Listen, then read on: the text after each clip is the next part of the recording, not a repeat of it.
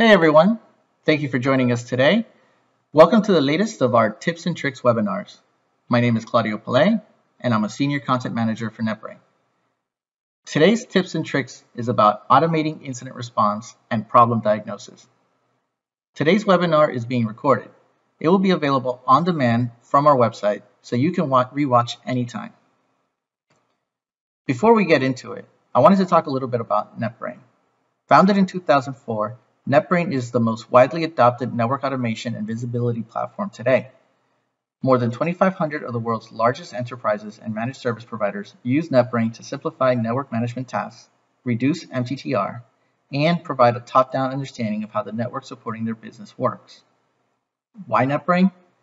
NetBrain's automation is intent-based and 100% no-code, meaning network teams adopting NetBrain don't have to invest time and resources developing software or scripts. If you understand your network's design and how to manage it via CLI, you know how to automate using NetBrain. Whereas typical code-based automation consists of device-level scripts, NetBrain automation is built on a network-level understanding of your infrastructure. Network intents digitize how your network should behave. The abstractions facilitated by network intents make it easy to scale your network operations. One intent can be replicated across your entire network or any subset of the network you require. None of which would be possible without NetBrain's vendor-agnostic, holistic view of the network. Our digital twin and dynamic maps are built from live forwarding data of your network, whether that be traditional, virtual, software-defined, or even cloud. Our tips and tricks act as a sort of companion piece to our ongoing Pain Point series, where each month we tackle a common pain point in network operations and how we utilize NetBrain to address them. These include webinars on network security, protected change management, hybrid network visualization, and outage prevention. Be on the lookout for the last two Pain Point webinars later this May and June, and be sure to register. This tips and tricks complements our automated diagnosis webinar from March, Adopting Proactive Automation, which is available on demand from our website. So if you missed it, we encourage you to check it out. Our engineer Nazanin demoed how triggered diagnosis automation can transform the NetOps incident workflow. As shown in that webinar, NetBrain automation can be triggered externally by other IT tools, including network management, monitoring, and observability tools like SolarWinds, Splunk, or PRTG. Email, our new self-service chatbot, and ITSMs, workflow managers, and service desk software like those from ServiceNow, BMC, or Atlassian.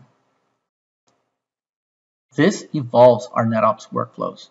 Intent-based diagnostic information can be gathered as soon as a ticket is created or an event is detected, saving us time troubleshooting and driving down MTTR.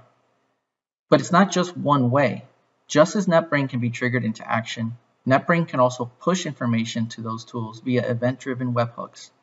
And with our latest release, NetBrain NextGen, webhooks can be actioned directly from intent diagnosis. If NetBrain detects an issue with your network, it could report it to your ITSM and create a ticket. It could update and close those tickets as well based on the result of the diagnosis, capturing the intelligence of your support team to reduce their workload. So let's see that in action.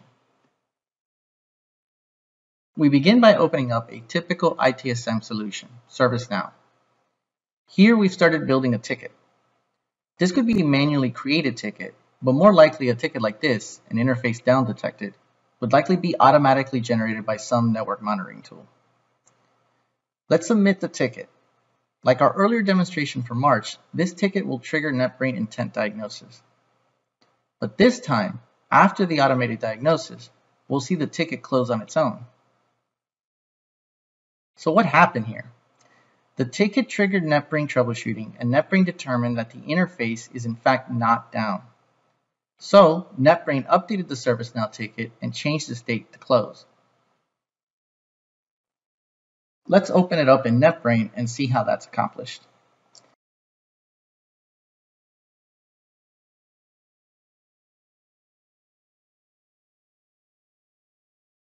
Here's the map generated by the ticket. And on the right are all the intents that were triggered by the automated diagnosis. Clicking on the interface checked intent, And taking a closer look at the diagnosis, we're able to see that we can call a webhook right from the intent as part of the diagnosis logic. This diagnosis checks for the interface status. If the interface is down, then we get the appropriate diagnosis message. But if the interface is up, we can call a webhook as part of the then logic. The payload we'll be sending to ServiceNow is determined by JSON templates we built ahead of time. As you can see, we're sending the ticket ID and the state value.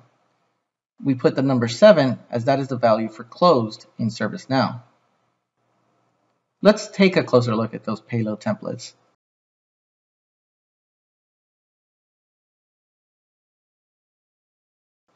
From the System Manager is where we can build the webhook templates.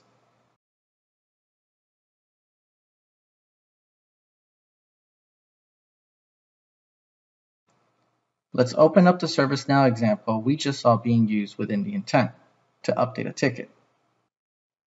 Webhook payloads are typically in JSON format. The key value pairs we want to send here are the ticket ID, written here with a key of sys_ID, and the ticket state. The keys are determined by the network tool you're integrating with. In this case, sysID, for example, is the key that ServiceNow utilizes. Here's a little trick. With ServiceNow, we can see that by right-clicking on a field within a ticket. At the bottom, you should see the actual key for that field. We'll need this for the payload template in NetBrain. Of course, another tool might not make that so visible, so you'll have to make sure to read their documentation. As for the value portion of the key value pairs, that's also determined by the third-party software we're integrating with. For ServiceNow, the drop-down fields list all the options. But for the webhook value, ServiceNow intakes a numerical value. That value is the option's order position within the drop-down menu list. For example, Channel has options for email, phone, self-service, and walk-in. The actual value that we would send in the payload would be 1 for email, 2 for phone, 3 for self-service, and 4 for walk-in. Alright, let's look at some of those other intents triggered by our ticket. So the interface isn't actually down, at least not anymore. We've designed this automated diagnosis to perform some follow-up intents. What if the interface flapped, meaning it went down and then recovered and came back up? Did that affect any of our critical apps? We verify with these 4 intents. And are there any lingering effects of the port flap? This intent checks for errors. If this intent detects any errors, not only does it send the appropriate diagnosis message, but it also calls a webhook to create a follow-up ticket for further investigation. The port down is resolved, but maybe a technician needs to be dispatched to check the cable. NetBrain can digitize your support team's workflows and automate initial response, follow-up investigations, escalations, and ticket resolution. This marks the end of our tips and tricks. I hope it has shed some light on the power of NetBrain's third-party integrations. We want to thank you once again for joining us, and also wanted to share this scannable QR code that will direct you to our website where you can schedule your own demo or check out our new guided tours at your own pace. If you're looking forward to our next tips and tricks, be sure to join us next month. Until then, thank you and goodbye.